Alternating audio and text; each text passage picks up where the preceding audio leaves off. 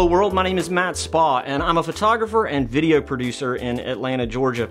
I've been putting off making this video for quite some time because I need a haircut. I need a haircut really bad, but there's another video that I want to release at the same time as this one because they're kind of related and I'm super excited about the other video. So we're just gonna soldier on. Bad hair and all. In this video, I'm gonna give you my 2 cents on the Final Cut Pro color grading masterclass that has been put together by Dylan John Dickerson.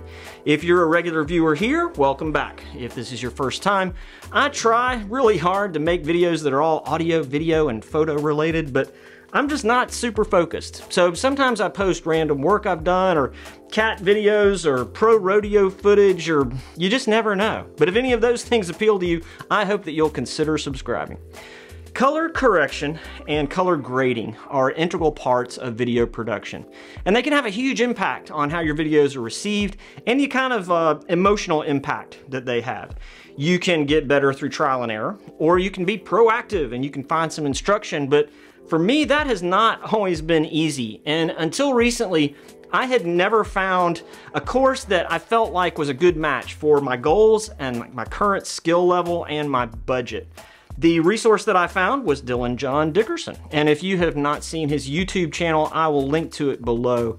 If you work in Final Cut, it is definitely worth checking out. His videos are almost completely fluff-free and the production value is really high.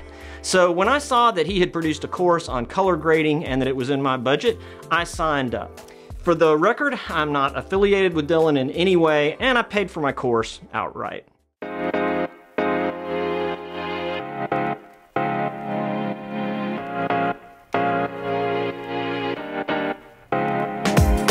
The course consists of 88 video lessons with 5 additional titles that, as of this recording, are marked as coming soon. If you buy the course, you get access to any additional videos that are published and a discount code for Color Finale Pro 2, which is a color grading plugin for Final Cut that Dylan uses, but it's not required for the course. You also get downloadable copies of Dylan's custom LUTs, which I've found to be quite good. I've used them exclusively in episode 1 of my new series that I referenced earlier called Modern Cats Vintage Glass, which are basically just cat videos that I shoot with vintage lenses. I'll link them here and below, but in the first episode, I used Dylan's LUTs to grade the footage. Also downloadable are video clips for you to use with each of the tutorial lessons. And having the same clips allows you to gauge your accuracy by comparing your result with what's on the screen. In some cases, I felt like I was doing exactly what Dylan was doing, but my result was different. And having the same footage meant that I could figure out where I was going wrong. And I don't know about you, but for me, sometimes doing something wrong and then going through the process of figuring out why it's wrong makes the right way stick in my brain better. So big props to Dylan for supplying the footage. There are a few videos that use stock clips that, unless you subscribe to the service that he uses, you cannot get, which is a bummer, but fortunately there's only a few of them.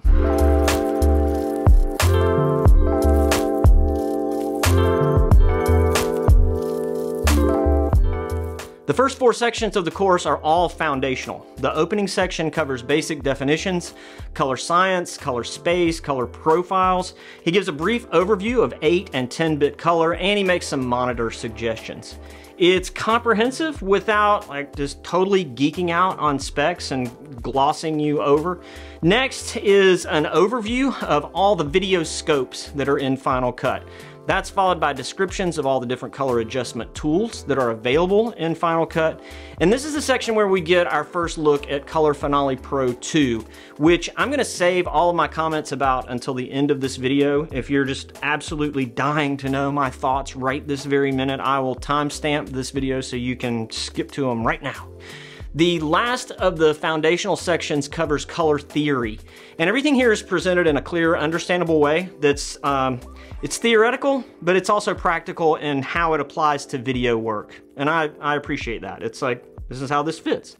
The opening sections do a really good job of differentiating between the color concepts that are measurable, solid, like objective things, versus those that are more subjective in the color process. And I feel like that's an important distinction to keep in mind. Color accuracy is objective, but the process of creating a look is subjective, and understanding how those two work together I think is a really important key to having this fully orbed understanding of color in video.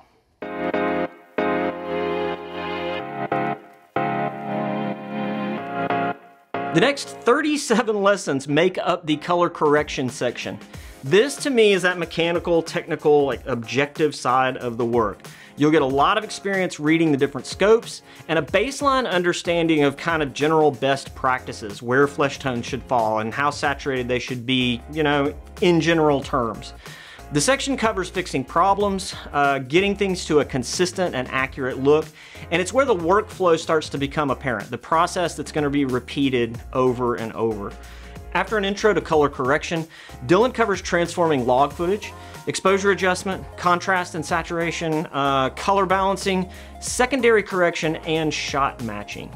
It covers a lot, but it primarily shows you how to find these measurable markers in your footage that can guide you to that consistent baseline on which you can make more creative adjustments when you're doing your grade. What I learned in this section allowed me to take some footage that I shot at the end of last year that I knew was going to present some fairly major challenges in terms of color and turn it into really nice, usable footage that I'm proud of. This section also digs a little bit deeper into Final Cut's other features. So it shows you how to set up comparison views for your footage and how to navigate within the software for better efficiency. Efficient editing is really what I think of when I think of Dylan Dickerson, and seeing how he uses Final Cut Pro is kind of a secondary benefit of the course.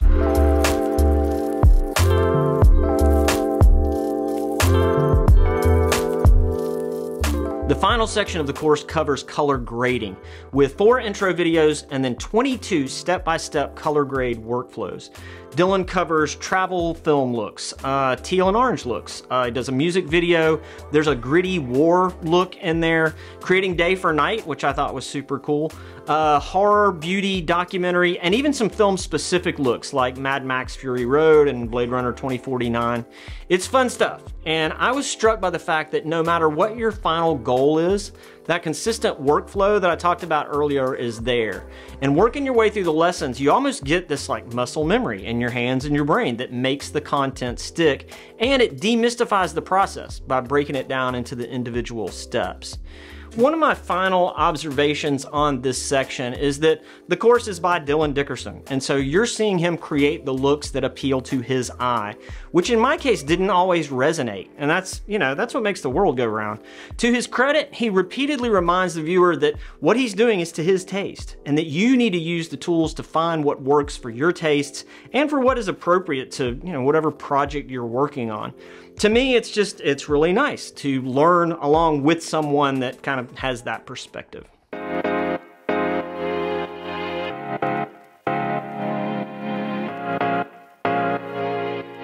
Each lesson is divided into a Final Cut section and a color finale section.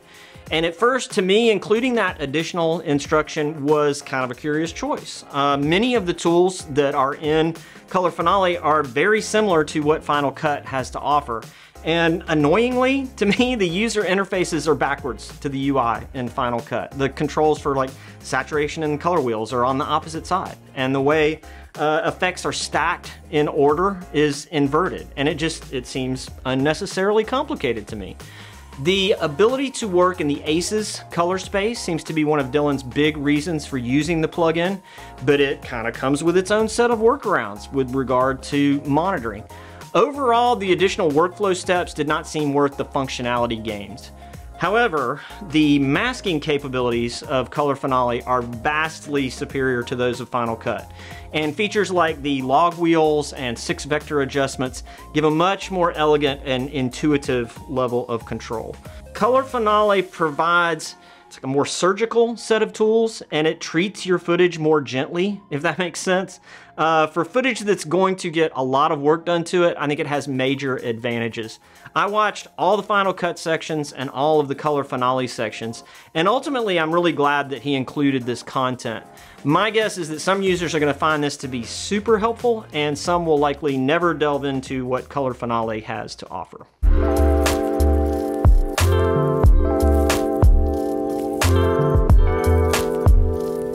to wrap up all this, I highly recommend the course to anyone who's considering it. It's given me a better trained eye to see what's going on.